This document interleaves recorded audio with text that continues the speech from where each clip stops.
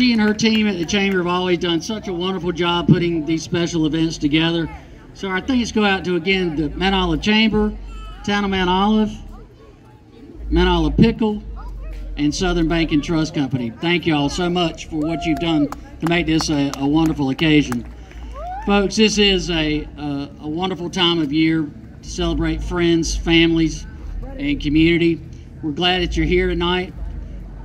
We're going to be lighting this tree behind us, and we're also going to be lighting the town Christmas tower directly behind you in just a moment.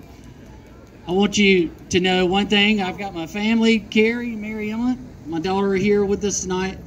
But I want you to think about a couple of things. Please, this time of year, we've all got a lot of things going on. We're all distracted. We're all busy.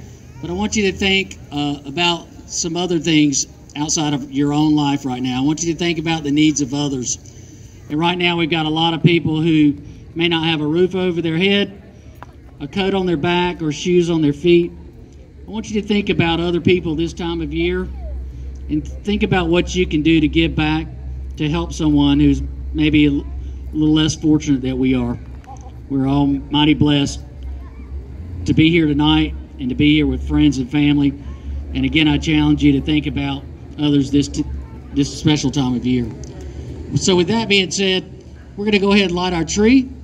And on behalf of the town of Mount Olive, Julie Beck, the Chamber, the Talton family, the town of Mount Olive, and the rest of our Board of Commissioners, I wish you a Merry Christmas and a Happy New Year.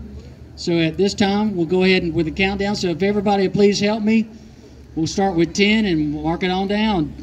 10, 9, 8, 7, 6, 5, 4, 3, 2, 1. And Merry Christmas, Mount Olive. Thank you, Julie.